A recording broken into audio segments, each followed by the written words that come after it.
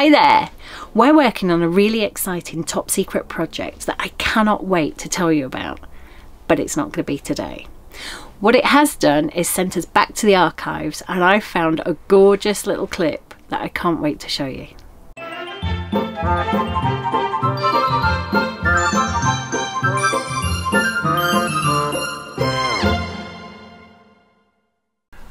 So the following clip from the archives that we've dug out was taken in December 2016. We got a new motorhome in December 2016 and we decided to go away and do the whole of the NC500 for Christmas. Well, Storm Conor decided to do the NC500 at Christmas time too, and we were caught in 90-mile-an-hour winds where we had to move the motorhome in the middle of the night and try and find a bit more of a covered area to hide from the storms.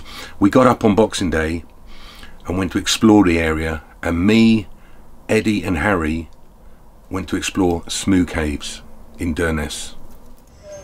Here we are. So we were prepared for the snow and we brought our sledges, but we weren't prepared for Storm Conor, was we? It was windy last night and we had to move and hide and shelter behind this building. So we're going to go outside now and show you exactly how windy these 90-mile-an-hour winds are. Okay, boys.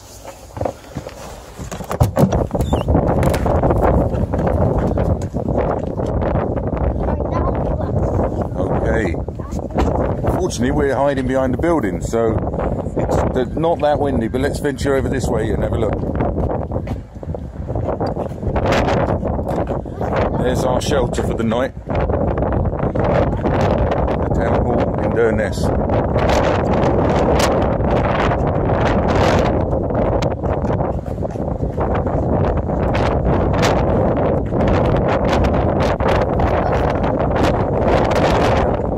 Now we're in the wind.